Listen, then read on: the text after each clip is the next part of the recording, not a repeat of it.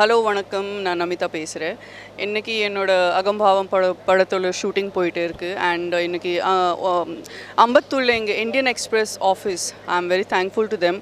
அந்த full go down printing machine, printing press சேர்ந்து நமக்கு பர்மிஷன் கொடுத்தாச்சு. ஸோ ரொம்ப முக்கியமான மேக்ஸிமம் அதிகமாக சீன்ஸ் இங்கே தான் ஷூட் பண்ணிகிட்ருக்கு.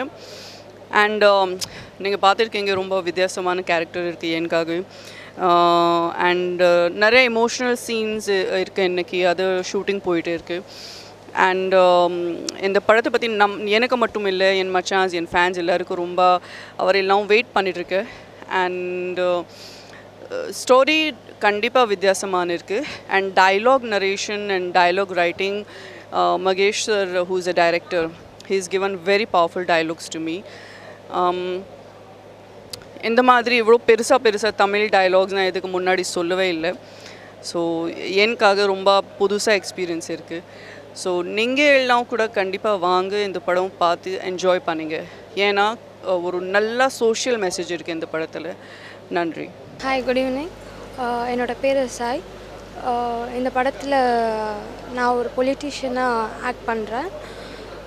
இதுக்கு சான்ஸ் கொடுத்த சத்ரபதி மகேஷ், ஸ்ரீ மகேஷ் சாரும் வராகி சாரும் தான் இதுக்கு எனக்கு ஹெல்ப் பண்ணியிருக்கிறாங்க. I am very happy for that. படம் பேர் அகம்பாவம். இதுதான் என்னோடய இன்ட்ரோ மூவி, என்னோடய இன்ட்ரோ. இந்த படத்தில் நான் பொலிட்டீஷியனாக நடிக்கிறேன். என் பேர் மல்லிகா. இந்த மூவி இப்போ விரைவில் தேட்டருக்கு வரும். கண்டிப்பாக அந்த படத்தை சூப்பர் டூப்பர் ஹிட் ஆக்கணும். அது மக்கள் கையில் தான் இருக்குது. சீக்கிரமாக தேட்டருக்கு ரிலீஸ் ஆகும். பார்த்து என்ஜாய் பண்ணுங்க. தேங்க்யூ. இந்த அகம்பாவம் திரைப்படத்தினுடைய படப்பிடிப்பு நிகழ்ச்சிக்கு இங்கே வருகை தந்திருக்கின்ற அத்தனை பத்திரிகை நண்பர்களுக்கும் வணக்கம். இந்த அகம்பாவம் திரைப்படத்தினுடைய கதை என்னன்னு கேட்டிங்கன்னா, காதலுக்கு பிறகு அந்த காதல்களை காப்பாற்றக்கூடிய ஒரு பத்திரிகையாளர், அந்த பத்திரிகையாளருக்கும் ஒரு சாதி கட்சி தலைவர்களுக்கும் நடக்கக்கூடிய மிகப்பெரிய ஒரு வார். அந்த வாரம் தான் இன்றைக்கி சண்டை காட்சி நடந்துகிட்ருக்கு, ஒரு பக்கம் பாடல் காட்சி நடந்துகிட்ருக்கு, இன்னொரு சில பார்த்திங்கன்னா படப்பிடிப்பு நடந்துகிட்ருக்கு. இது மிக பிரம்மாண்டமாக இந்த படப்பிடிப்பு நடந்து கொண்டிருக்கிறது. உங்களுடைய ஆதரவும் உங்களுடைய வாழ்த்துக்களையும் வேண்டி கேட்டுக்கொள்கிறேன். ஸ்ரீ மகேஷ், டைரக்டர்.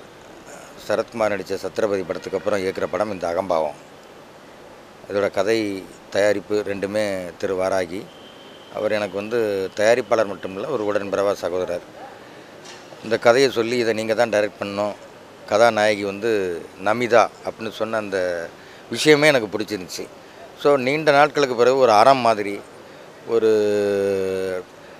யூடர்ன் மாதிரி, ஒரு பழைய விஜய் சாந்தி ஐபிஎஸ் மாதிரி, அந்த மாதிரி ஒரு தில்லான ஒரு கேரக்டரில் அவங்கள கொண்டு வரோம். அதாவது நீங்கள் இது வரைக்கும் பார்த்த நமிதா இந்த படத்தில் கிடையாது. இவங்க வேறு மாதிரி ஒரு போராளி. ஸோ ஒரு வித்தியாசமான நமிதாவை அவங்க மூலமாக இந்த படத்தோட கதையை சொல்கிறோம். கதைங்கிறது இன்றைக்கி நம்ம சமூகத்தை சூழ்ந்து இருந்து எல்லாத்தையும் பிரித்து போட்டுட்ருக்குது ஜாதியும் மதமும் இனமும் மொழியும். இதுதான் அதில் மெயின் ஜாதி.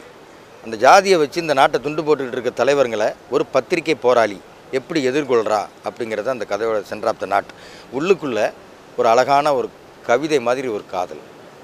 அந்த காதல் ஜாதியில் சிக்கி எப்படி சின்ன பின்னப்படுதுங்கிறது உள்ளுக்குள்ளே வர்ற ஒரு கதை. என்னென்னா, இப்போ அப்படி பார்த்தோம் அப்படின்னாச்சுன்னா, இங்கே நம்ம தமிழில் உள்ள ஏகப்பட்ட ஹீரோயின்ஸ், நம்ம விஜயசாந்தி மேடத்தையும் எடுத்துக்குவோம், நம்ம இன்றைக்கி கரண்டில் இருக்க நயன்தாரா மேடத்தையும் எடுத்துக்குவோம். அவங்க இளைஞர்களோட மத்தியில் ஒரு கனவு கண்ணி. ஆனால் இவங்க தான் அறம் பண்ணாங்க, அவங்க தான் புயல் ஒன்று பூவானது பண்ணாங்க, புயலானது பண்ணாங்க. ஸோ அதே மாதிரி தான் இந்த 60 பட கனவு கண்ணியை சொசைட்டியோட மேட்டரை கையில் எடுக்கிறப்ப நம்ம ஜனங்களுக்கு எப்போவுமே பிடிக்கும். நம்ம பிரச்சனையை ஒருத்தர் நின்று பேசுகிறாங்க அப்படிங்கிற ஒரு சந்தோஷம் வரும். அந்த சந்தோஷத்தை இவங்க மூலமாக வெளிப்படுத்துகிறப்ப ஆட்டோமேட்டிக்லி இவங்க அவங்கள ஒருத்தராக மாறுவாங்க. அந்த ஒரு சாதாரண சைக்காலஜி தான் அவங்கள டீல் பண்ணி போகிறோம். இதில் அவங்களோட இன்வால்வ்மெண்ட் பார்த்திங்கன்னாச்சுன்னா, ஒரு ஷார்ட்டு நான் ஒரு கோர்ட்டு சீன் எடுக்கிறேன், எடுத்து முடிஞ்சது வந்ததுக்கப்புறமா அந்த சீனை விட்டு அவங்க வெளியில் வரல. அது அவங்களோட கண்ணில் நாங்கள் மொத்தம் எண்ணிட்டுமே பார்த்தோம். அந்தளவுக்கு அவங்க இன்வால்வ். அவங்க ரொம்ப நாளாகவே ஒரு ஏக்கத்தில் இருந்திருக்காங்க. இது வரைக்கும் நம்ம ஒரு கிளாமராக நடித்து நம்மளை ஒரு டிஃப்ரெண்ட்டான கேரக்டருக்கு யாருமே கூப்பிடலையே அப்படிங்கிற ஒரு சரியான ஒரு ஏக்கத்தில் இருக்க ஒரு சுச்சுவேஷனில் நாங்கள் என்ட்ரி ஆனோம். இதுதான் உங்களோட கதை அப்படின்ட்டு ஒரு அரை மணி நேரம் ஒரு ஹோட்டலில் உட்கார வச்சு சொன்ன அடுத்த நிமிஷம் அவங்க கிட்டப்போ அவங்களே, சார் நான் இப்படி இருக்கலாமா, இப்போ ஒரு பத்திரிக்கையாளனியாக நடிக்கணுங்கிறது என்னோடய ஒரு நீண்ட நாள் கனவு சார். அது இதன் மூலமாக எனக்கு கிடைச்சிது அப்படின்ட்டு அவங்க ரொம்ப சந்தோஷப்பட்டாங்க. அதுக்காக வந்து அவங்க எடை குறைப்பிலிருந்து ஒவ்வொரு விஷயத்தையும் இப்போ நாங்கள் நாளைய வசனமாக இன்றைக்கி நாளே ஹிந்தியில் எழுதிக்கிட்டு வீட்டில் போயிட்டு ஒரு ஹோம் ஒர்க் பண்ணிவிட்டு ஸ்பாட்டில் வந்து அதை டான் அடித்த பார்த்து எல்லாருமே அசந்து போனோம். ஸோ அந்த இன்வால்மெண்ட் அவங்களுக்கும் ஒரு வெறி இருக்குது. நானும் சத்ரபதிக்கு அப்புறம் ஒரு கேப் விட்டேன், இது என்னோட இடத்த நான் மறுபடியும் தக்க வச்சுக்கணும் அப்படிங்கிற ஒரு வெறி இருக்குது. எல்லாரோட வெறியும் சேர்ந்து வெற்றி பெறுங்கிற நம்பிக்கை இருக்குது. இன்றைக்கி என்னென்னா அந்த தன்னை பற்றியே குறி வச்சு தாக்கிட்டு இருக்க என்றைக்குமே ஒரு பத்திரிக்கை பலம் என்ன அப்படிங்கிறது வந்து மக்கள் அறிஞ்ச ஒரு விஷயம். யாரும் இங்கே எதையும் மூடி மறைச்சிட முடியாது. 2 நாளில் வந்து பத்திரிக்கைக்கு வந்துச்சுன்னா அது எல்லா மீடியாவுக்கும் போகும், பரவும். அப்படி தன்னை பற்றி ஒரு தினசரி எழுதிட்டு இருக்காளே, தன்னோட தவறுகளை வந்து சுட்டி காமிச்சிட்டு இருக்காளேங்கிற கோபத்தில் அந்த ஜாதி தலைவர்கள்லாம் ஒன்று சேர்ந்து அந்த பத்திரிக்கை ஆஃபீஸை அடித்து நொறுக்கிறதுக்கு ரவுடிஸ் அனுப்புகிறாங்க. இதிலேருந்து அவள் எப்படி எஸ்கேப் ஆகிறா அப்படிங்கிற ஒரு சிச்சுவேஷன். எல்லாமே கூடிய சீக்கிரம் ஜனவரி ஒரு மத்தியில்னா எண்டுக்குள்ளே ஆடியோ லான்ச்சு, அடுத்தடுத்த விஷயங்கள். ஏன்னா வந்து நான் பிரேக்கில் போயிட்டுருக்கு ஷூட்டிங்.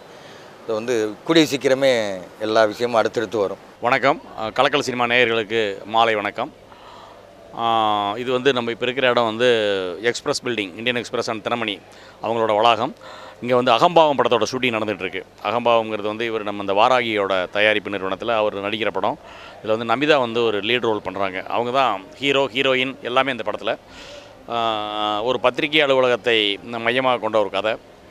அந்த பத்திரிகையோட ஆசிரியராக நான் நடிக்கிறேன். ரொம்ப பவர்ஃபுல்லான படம். ரொம்ப நாளைக்கு அப்புறம் அந்த ப்ரெஸ் மீடியா அதுக்கு எகென்ஸ்டாக இருக்கிற பொலிட்டீஷியன்ஸ், அரசியல் அப்படிங்கிற களத்தில் சினிமா வந்து ரொம்ப நாள் ஆச்சு.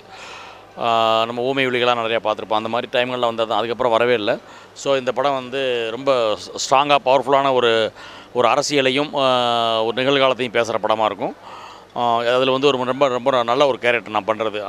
இந்த பத்திரிகையோட ஆசிரியராக நான் நடிக்கிறேன். நான் எவ்வளோவெல்லாம் கஷ்டப்படுறேன் அந்த ப்ரெஸ்ஸை நடத்துறதுக்கு, இந்த மேகசினை நடத்துறதுக்கு அப்படிங்கிறது என்னோடய கேரக்டரைசேஷன். அதில் வந்து நமிதா வந்து ஒரு ரிப்போர்ட்டராக ஒர்க் பண்ணுறாங்க என்னோடய பத்திரிகையில். அவங்க கேரக்டர் வந்து பிரமாதமாக பேசப்படுற ஒரு கேரக்டர்.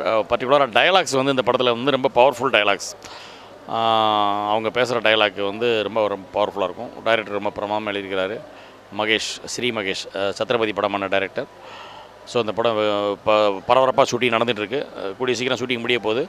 முடிச்சுட்டு வெளியீட்டுக்கு தயாராக போகுது. படம் வந்தால் பாருங்கள். நன்றி, வணக்கம்.